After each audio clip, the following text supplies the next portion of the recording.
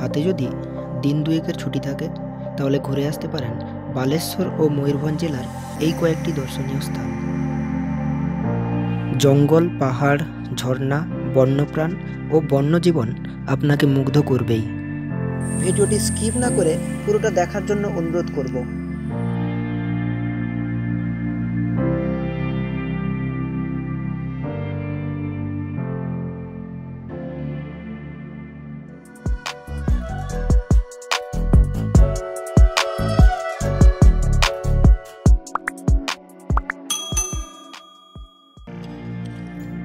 বালেশ্বর থেকে প্রথম গন্তব্য ছিল পঞ্চলিঙ্গেশ্বর মন্দির।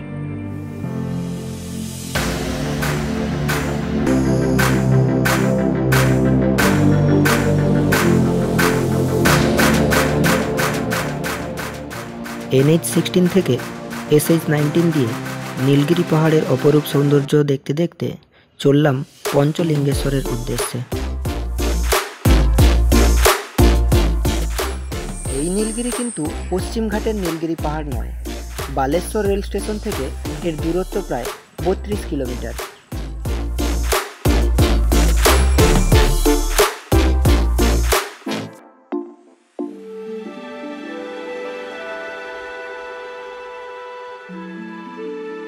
এই মুহূর্তে পঞ্চলিঙ্গেশ্বরের মন্দিরে রয়েছি। পাহাড়ের কোলে কুলডিহা বনাঞ্চলের এই মন্দির ভ্রমণার্থী থেকে পুণ্যার্থী সকলের কাছেই আকর্ষণীয়।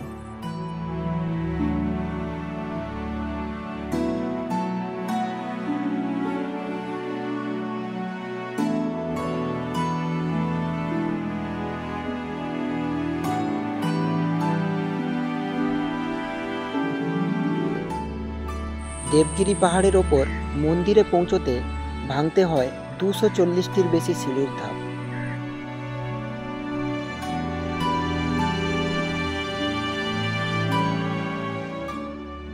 স্রোতধারার মধ্যে পঞ্চলিঙ্গ স্পর্শ করা এক বিচিত্র অভিজ্ঞতা।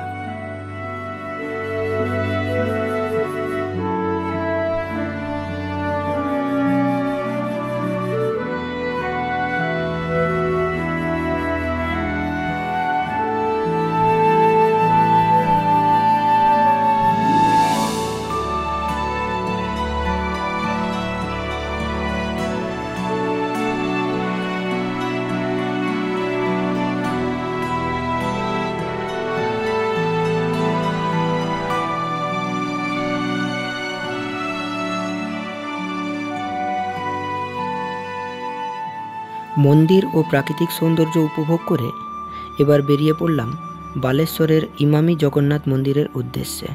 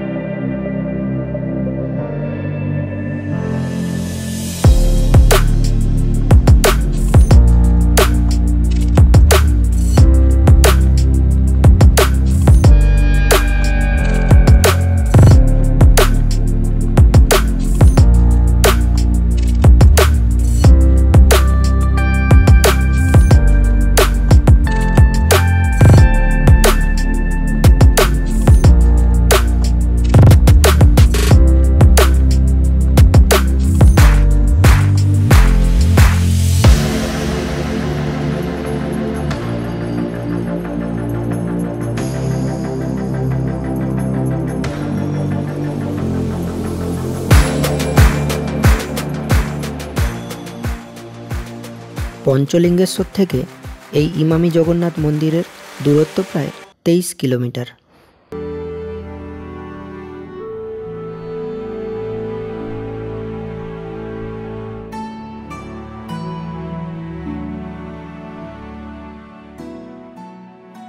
দীর্ঘ রাস্তা অতিক্রম করে পৌঁছলাম ইমামি জগন্নাথ মন্দিরে।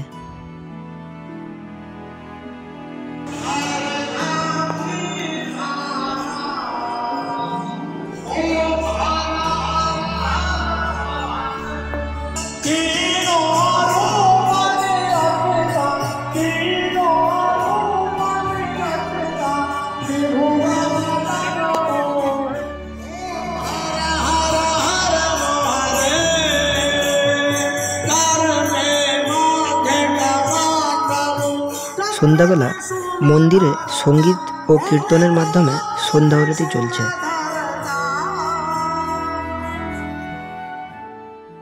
পরের দিন সকালে চললাম মিত্রপুর ব্লু লেকের দিকে।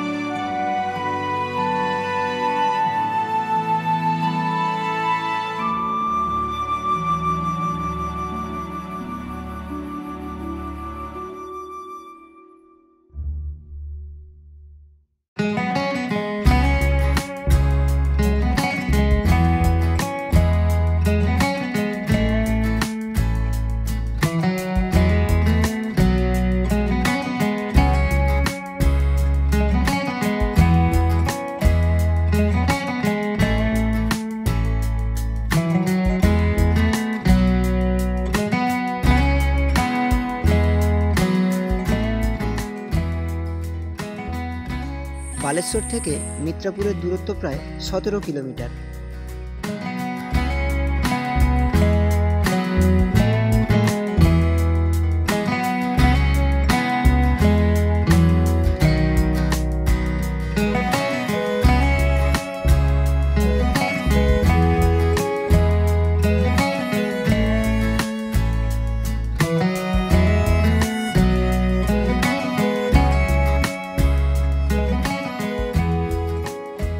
বালেশ্বরের কাছে এমন সুন্দর জায়গা অনেক পর্যটকের কাছেই অজানা।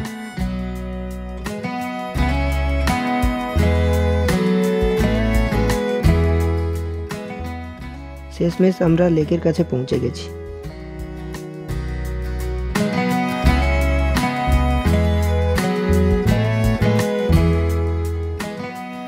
এই লেক আসলে একটি পাথর খনি, যার গভীরতা প্রায় 400 ফুট। সূর্যরশ্মির কারণে এই লেক বিকেলে সবুজ রং ধারণ করে।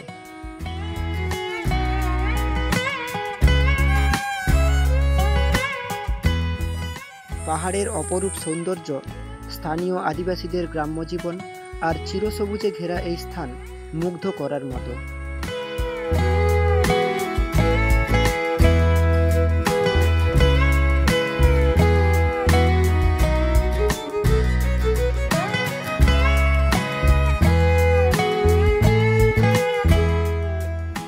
এরপর কিছুটা সময় কাটিয়ে চললাম কপ্তিপদা জঙ্গলের ভেতর দিয়ে সুনেই ড্যামের দিকে।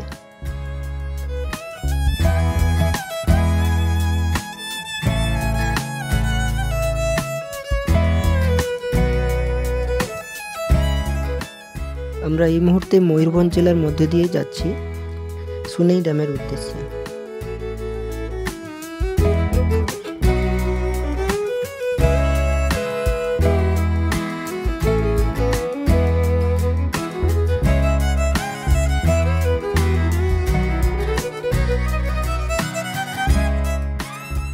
ফাইনালি আমরা সুনেই ড্যামে পৌঁছে গেছি। এই সুনেই ড্যামে দুপুরে স্নান করার মজাই আলাদা।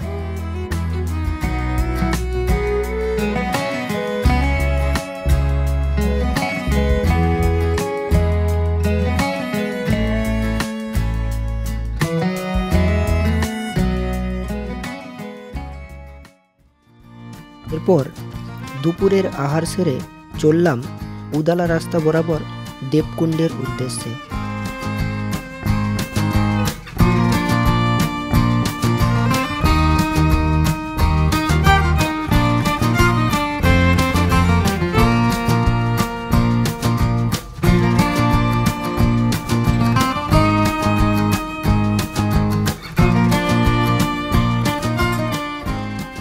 এই দেবকুণ্ড হল শিমলিপাল ফরেস্ট রেঞ্জেরই একটি অংশ, যার বালেশ্বর থেকে দূরত্ব প্রায় 70 কিলোমিটার।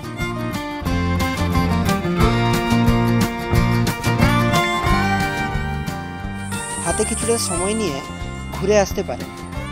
যারা আসেননি, একবার এলে বারবার আসবেন। এখানকার প্রাকৃতিক সৌন্দর্য সত্যিই উপভোগ করার মতো।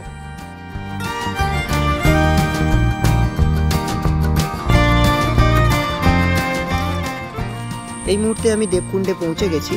এবার আপনাদের দেখাবো দেবকুণ্ডের অপরূপ সৌন্দর্য।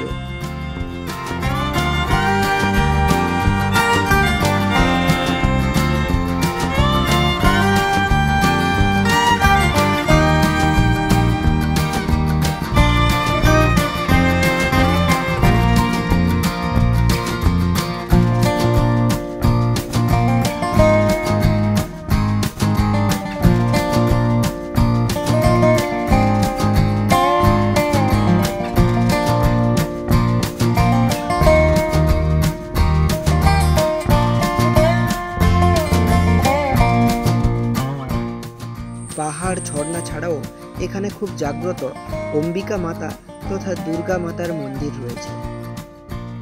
1940 সালে রাজাদের তৈরি এই মন্দিরে পূজা হয় আজও। হাতে বেশি সময় না থাকা দরুন আশেপাশের দর্শনীয় স্থানগুলো আর না ঘুরে চললাম বাড়ির উদ্দেশ্যে।